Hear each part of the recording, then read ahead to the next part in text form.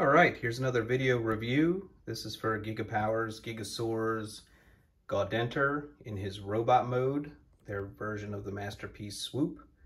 It's kind of part two of my Gaudenter video. I did one with him in pterodactyl mode, and here he is transformed into robot mode, and very excited as this completes the Gigapower set and video reviews. I have converted all the Gigapower Dinobots back to robot mode to show them off here, and very excited as these guys are very impressive in robot mode. Swoop comes with two swords, which are pretty cool looking. Looking at them, I actually wish they were maybe a little thinner and longer, but they look pretty cool.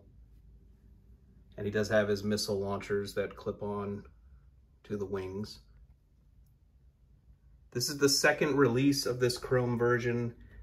Doesn't look like they changed the face sculpt, which not a huge fan of it. It's very, he just doesn't have a lot of personality. He looks kind of angry.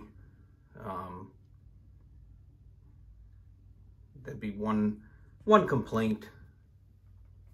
Wish they had made his face maybe a little more friendly. He was like the friendlier Dinobot. I do like the Autobot logo, kind of in that height. I think that looks good on him. The gold chrome, the silver chrome wings, looking really nice. He does have the multicolor blue. I don't know if you can see.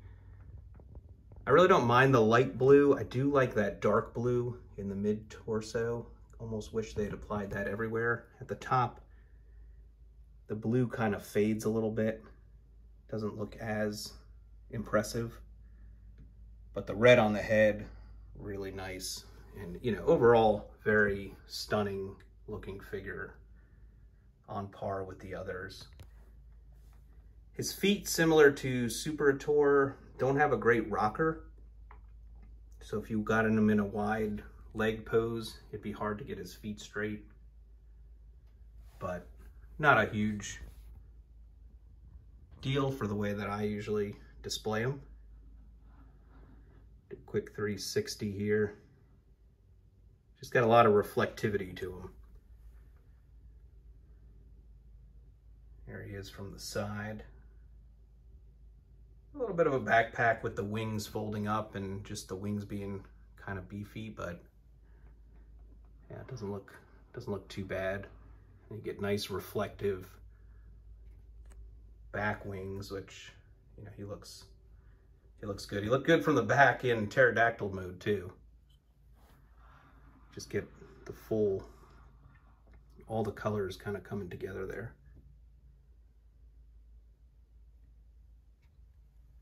Transformation wasn't too bad. Seemed like it should have been easier than it was. I had a little bit of difficulty, and again, it's only the first time I did it. Getting his robot head and dino head to kind of, this hinge joint to kind of fold down the right way and get everything kind of clipped in, feeling good. But I did get it, and I'm sure it'll be easier on subsequent times that I transform them. So do a couple size comparisons here. He is pretty big. He's definitely the smallest Gigapower, but he is still big. Here he is with Wheeljack. As you can see, he's just really big comparatively.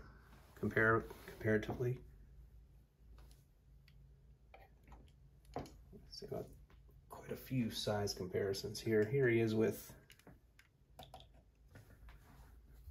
Ironhide. Just showed different size comparisons because he's a unique size. He's not the same size as the other Gigapowers. He's not the same size as MP44, as you'll see. So just an interesting, try to get one of each of the types of sizes here. Here he is with Fans Toys Rogue, their RC, who's a little taller than Wheeljack. See how those look. And then here he is with a couple of my MP52 Seeker bots here. You can see him with, you know, how he kind of looks with those. The Seekers, looks like he could crush them.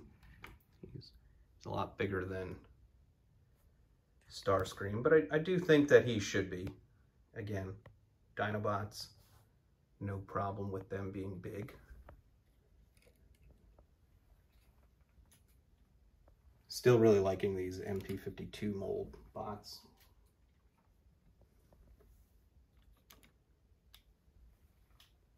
And here he is with Optimus Prime. And yeah, maybe the scale chart, he's supposed to be about the same size as Optimus Prime. I always envisioned him bigger, so I don't have any problem with Swoop being taller than Optimus.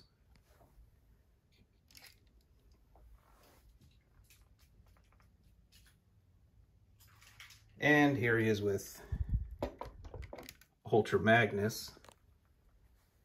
And they are, Ultra Magnus's head is taller, but Swoop's tip of his wing up here goes above the tip of Ultra Magnus' arm piece there. So, pretty cool. And then I'm gonna see if I can get all the Gigapower bots on this shelf. So one more look at Swoop before he gets dwarfed by his team. So here is Super-Tor, and I think he's definitely one of my favorites. It's between him and Sludge. And speaking of Sludge, here he is, Gaudenter. Just very, very impressive looking bots. I'm gonna try to move them as close together as I can, just so you can see them closer. Then we got Grasser, Slag. There he is. And then finally, we have Gutter, or Snarl, over there. So, you know, there's Snarl, Sludge, Swoop, Grimlock, and Slag, the Gigapower Dinobot set, Chrome version in all their glory. And yeah, they're just very impressive looking together on the shelf. I think the blue on Swoop complements all the red very nicely.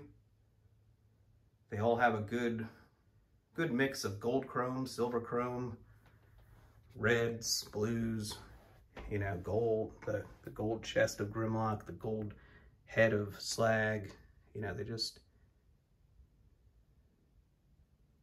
fit really nice together and look really nice together. I'm gonna do one more video to show off my shelf, how I situated these guys in robot mode. A little bit of a challenge to get them all in there and fitting with the rest of my collection, but the end result I think is pretty good. And I'll definitely say robot mode is better than dino mode for these guys if you want to really reap the benefits of the size and paint and awesomeness of all these. You really want to display them in robot mode. Not saying you can't turn them into dino mode here and there, or if you have two versions of the figures, go right ahead, but you just don't get the full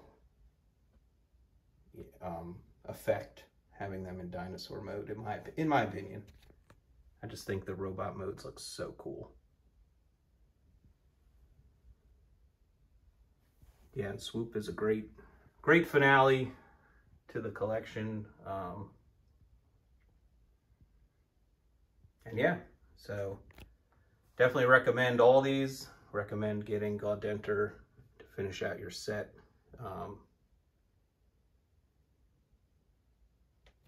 And like I said, happy to be done. This will be the last Gigapower Gigasaur video review. And as always, thanks for watching. Thanks for subscribing. Thanks for commenting. I definitely appreciate it. Let me know your thoughts, what you want to see. And let me just throw, as usual, throw Optimus back in the mix here. Get one last little shot of the Dinobots with Optimus Prime looking great on the shelf. Thanks for watching. I'll see you at the next review.